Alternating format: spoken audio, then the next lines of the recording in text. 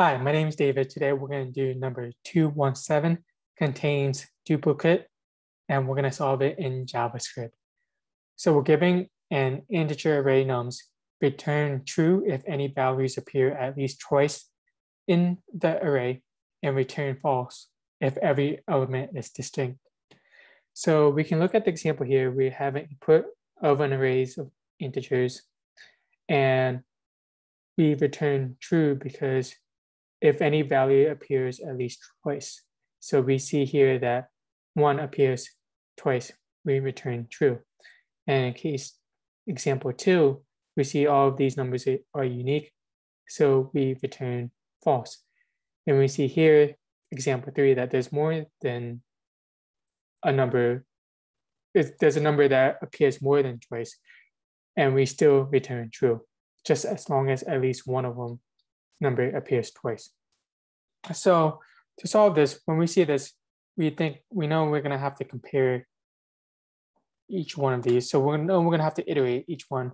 And when we think of a data structure that holds unique values, we can use sets. And we use sets instead of like maps, because in this case, the value part of it doesn't count. We just need the unique part. So we can iterate through nums. And if we see this one's unique, we add it to the set, and if so forth. And we see that this is not unique, so then it already appears. So we can just exit out of so we can just return true and finish it. And if it never contains a true, if it never hits a number that's already in the set, we return false. So here's what I mean. So first thing we want to do is create a new set, num set, we can call it. And now we want to loop through nums. And inside of it, check if num set has current number. If it has it, as soon as it has it, we can just return true because we know that it meets the criteria of being at least twice in the array. So return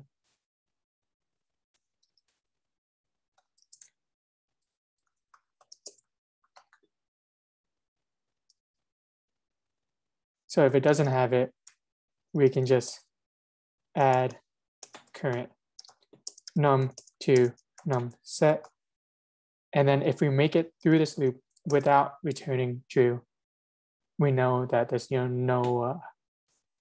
everything's unique. So we just return false. Great. So here we can create const num set equals new set.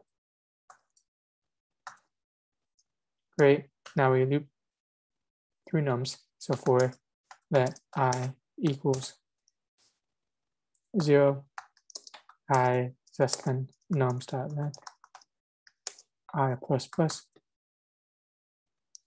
So if num set dot has this current nums, the nums index of I, return true.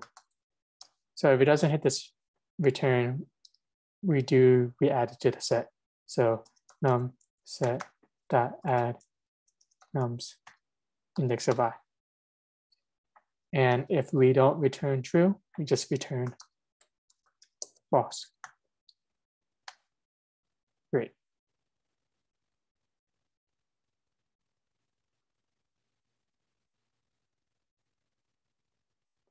So that's it for this one. The time complexity.